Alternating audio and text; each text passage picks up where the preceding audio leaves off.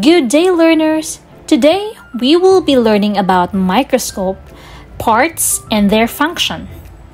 Let us define first what is a microscope. Microscope is an instrument used for magnifying small objects or specimens, enabling detailed observation and analysis of their structure and characteristics. There are three major parts of the microscope. These are magnifying, illuminating, and mechanical parts. Magnifying parts involve making the specimen appear larger and more focused, while illuminating parts provide and regulate light directed towards the focused specimen. And lastly, mechanical parts. They support and adjust other parts. Magnifying parts of a microscope are the following. First, eyepiece. It contains the magnifying lens, and it is where we look through. Scanning power objective lens. It provides the lowest magnification power of all objective lenses. It has 4 times magnification. Lower power objective lens. It covers a wide field of view, and they are useful for examining large specimens or surveying many smaller specimens. It has 10 times magnification. Higher power objective lens. It is ideal for observing fine details within a specimen sample. It has 40 times magnification. Let's now have the illuminating parts of a microscope. Mirror. It collects light from the surrounding and allows light to reflect upward. There are 2 types of mirror. We have the convex and concave. Iris diaphragm. It regulates the amount of light entering the body tube.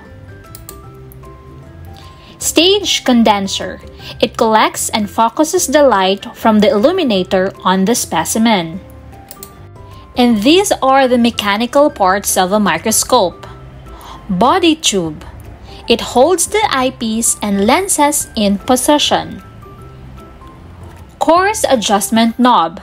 This is the large knob which moves body tube upward and downward to produce large changes in focus. Fine adjustment knob. This is the small knob which moves the body tube to produce small changes in sharp focus. Revolving nose piece. It is a circular metallic piece holding the magnifying lenses to the tube. It revolves freely so as to select the required lenses needed to focus. Arm. It supports the body tube. Stage. The flat surface on which the slides are placed. Stage knob. It moves the stage horizontally or vertically to precisely position the specimen under the objective lens. Stage clips. They hold the slides in place.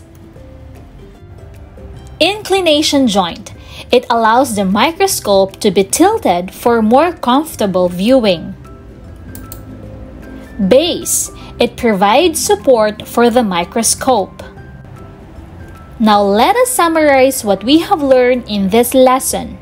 We learned that microscope is an optical instrument used to magnify and view objects that are too small to be seen with the naked eye. It uses lenses or a combination of lenses to produce enlarged images of tiny specimens, enabling detailed observation and analysis. It comprises 3 major components based on their functions, like magnifying, illuminating, and mechanical parts. I hope you learned something from this video lesson on microscope. Don't forget to click on the next video to test your knowledge about this lesson. That's it for today, and I'll see you next time.